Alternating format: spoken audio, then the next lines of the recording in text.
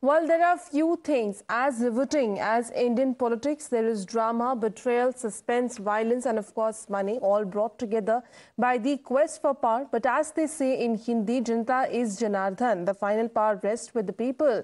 The voters of MP, Rajasthan, Telangana, Chhattisgarh have made their choice.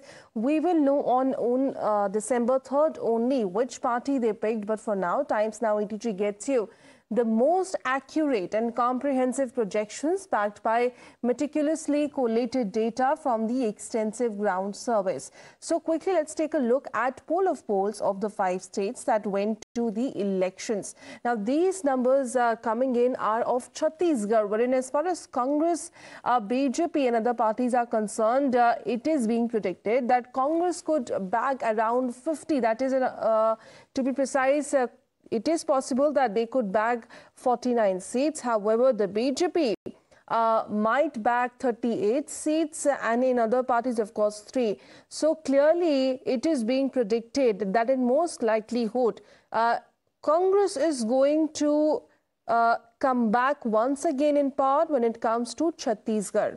Now, talking about Madhya Pradesh, wherein it is going to be a very interesting fight between the BJP and Congress. The state has a total of 230 seats. However, the Congress is going to land up at around 104 as per the poll of polls, and the BJP could bargain and could actually bag 123 seats. It is likely to be a very close fight between the BJP and the Congress, but it is predicted that by the end of the results, they might favor the Saffron party in this state once again. Going across to Rajasthan, which has a total of 199 seats, it is going to be a very close fight between the Congress and the BJP, wherein the BJP in most likelihood is going to sweep away the state with 105 seats by the end of the counting.